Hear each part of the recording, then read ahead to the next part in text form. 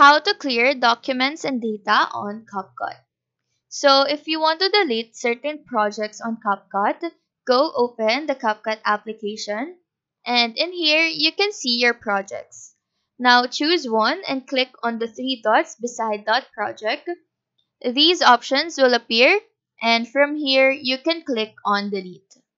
Just click delete on the confirmation and it will then be deleted. You can do this to your templates manually as well. But if you have a lot of data in your CapCut and you want to delete it all at once, exit the CapCut application and go ahead and open your settings. Go to General, click on iPhone Storage, scroll down and find the CapCut application here. Now in here, click on Offload App. This will delete all the current data and the information that your CapCut holds. After offloading, reinstall it again.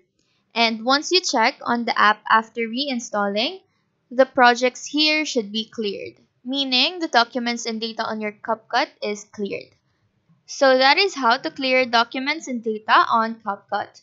Do let us know if this video helped you out, and if you have any questions, feel free to drop them down below. Thank you for watching and have a nice day.